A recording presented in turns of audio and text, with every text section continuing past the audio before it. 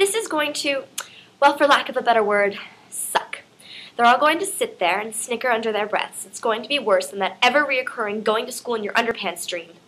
They all think I'm a prostitute, a literal prostitute, not promiscuous or outgoing, but a woman who gets paid to... Oh, God. Dan Brown and his Weasley grin, I'd like to stick a chalice up his you-know-what. I'm sorry. That was terrible. We all sin sometimes.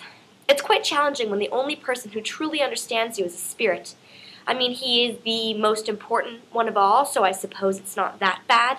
But still, the Orthodox Church has painted me as a whore, and Dan Brown has changed that opinion into the mother of a child I never had. It's like writing a book on the subject of birthing the Easter Bunny. It just didn't happen. Anyways, I'm going because if they don't, they'll just talk about me the whole time, like they do in the Da Vinci Code and Holy Blood, Holy Grail. This way, I'll be there to give stern looks and coldly pass the potatoes to anyone who makes rude remarks. These people messed with the wrong woman.